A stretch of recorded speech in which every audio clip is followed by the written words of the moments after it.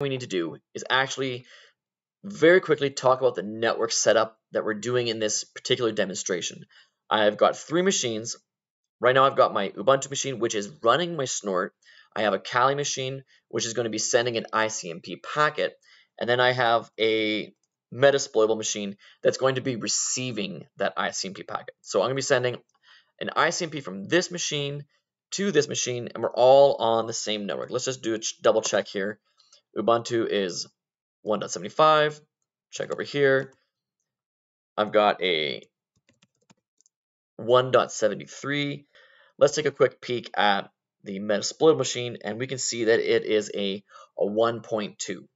We know now that all these machines are on the same network. Now let's do a quick test to make sure that Snort is actually working. Now, I really like running Snort in a virtual machine type of environment. In the dropdown, you'll actually see I've got a link to a video that I made a while ago where I actually go ahead and install Snort on an Ubuntu machine. Now I went through and checked that video again, and all of the things work perfectly. And this is actually a clean install of Ubuntu where I've actually gone ahead and reinstalled Snort, and it's very straightforward.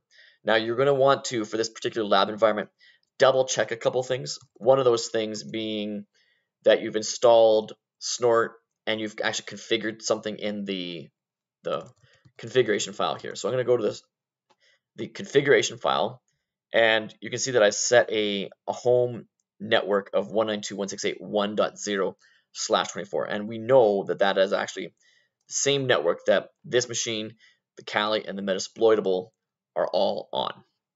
Okay, so that's an important setting. I haven't changed anything else inside the configuration file here. Let's go and also take a peek at the rules that I've configured in my Snort here. And it's inside the local rules.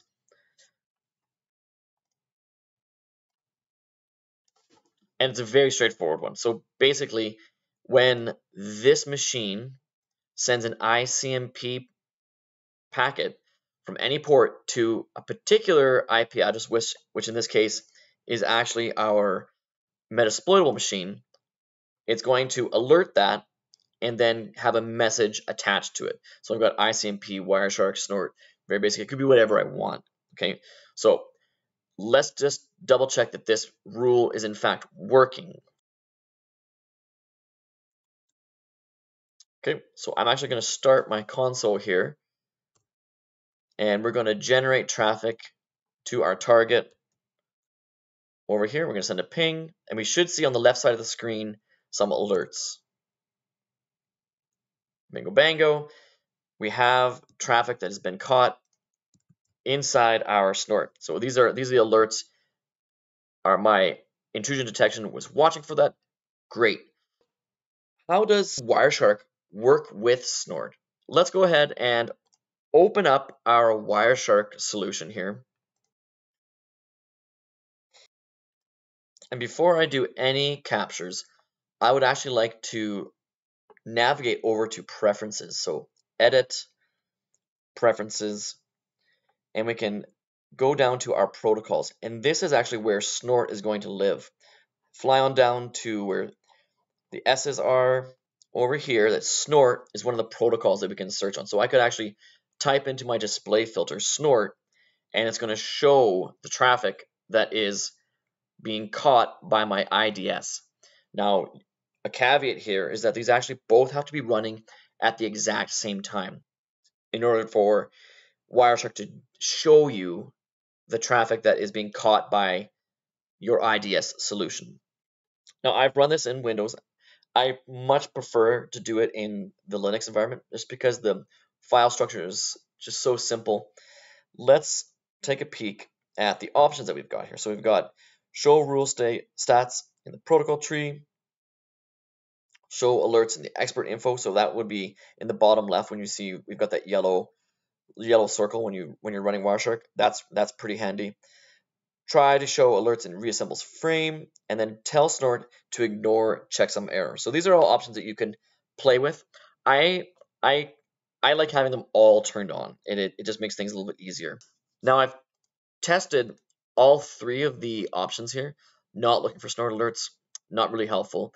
From user packet comments, that would be analyzing uh, in the comments of the packet. I mean, that's right there. But then from a running snort, that's where the magic actually happens. So let's set it to running snort, and we're good with that. So you'd hit OK. Another caveat is that you do need to have your machine, whichever one is your virtual machine, set to promiscuous mode. I've got another video where I demonstrate and explain what promiscuous mode is and how to set it up. So go ahead and watch that video. It will explain how to configure your VirtualBox. You also need to have your Wireshark set into promiscuous mode. By default, it actually is that's just the way it is. But it is good to check. And if you're going to check that, we would do it like this. Head on over to Edit and go to Preferences. And we are going to look at the capture. And we would be capture packets in promiscuous mode. So by default, that's turned on. But you do need to make sure that that is actually the case. So it's clicked, it's checked. I'm happy. We're going to hit OK. And I'm going to now capture traffic on this host-only network that I have created.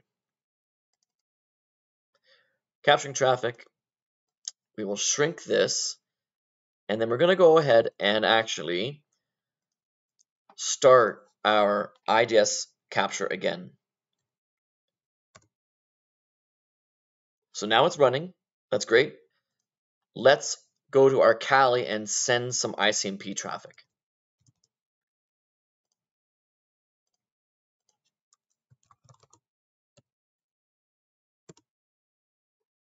Okay, and we can see it happening in both places. We've got the Snort catching it, and we've got our Wireshark also capturing that traffic because it's in promiscuous mode.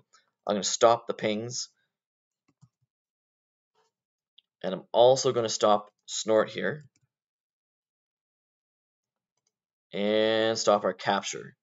Now let's go in and analyze this traffic. Expand my Wireshark here, and because it is a protocol within our Wireshark environment, we can actually filter based on Snort. So you can see it goes green, hit enter, and now here's all those packets that were sent from my Kali to my Metasploitable. But in addition, we've got something new, and you can see it right away that we have an additional data that's attached to that packet. So Wireshark and Snort are working together to add the information. Perfect. Like we can expand it. We can look deeper at what's going in. We can see the rule that was in place. We can see the particular message that was requested in that point. And this is great. So right away, we can see sort of the benefit of having Snort and Wireshark working in tandem. Now, the catch here is that they do have to be working in tandem. And that's the part that would make people sort of go, oh, I don't know if I'd actually do that. Because one of the nice things about IDS is that it is lightweight and it is monitoring and watching. I mean, we'd have this traffic here that is alerted, and we could just look at this and know that that particular event that we were looking for has happened. Whereas doing this, having our Wireshark, it's nice to see that we've got our Snort in there, but it is a little bit redundant. So there you go. Snort and Wireshark, they work beautifully together. They do have to run at the same time. Your particular virtual machine does need to be set into promiscuous mode. But everything, if everything is set up properly, you can have quite a nice PCAP here that will have some additional information.